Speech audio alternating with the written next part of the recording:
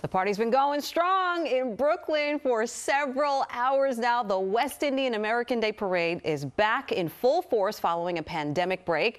We saw large crowds early this morning for Juve. I think they started the partying like around midnight, so that's several hours. And then just an hour ago, the main event was scheduled to begin, and I'm told it started without a problem. Eyewitness News reporter CeFaan Kim is live along the parade route in Prospect Heights. Nice to see you, CeFaan.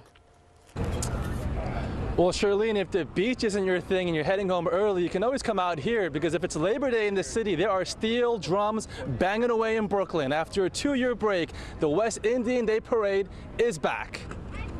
So I'm proud Jamaican. I'm proud Jamaican. It is the city's proudest, fullest display of West Indian culture, and it's loud, colorful, and spicy. After Juve festivities bumped through the night, proud Caribbean culture is popping off in Brooklyn today.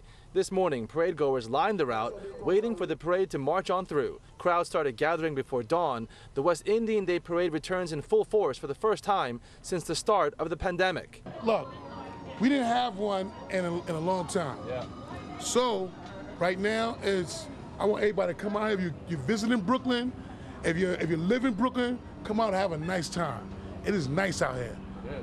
You got every culture out here who want to enjoy life. Like he said about the culture celebrating life, everybody taking a day off and just dance, eat, and enjoy each other. The Juve festivities began at 6 a.m. along Flatbush Avenue from Grand Army Plaza.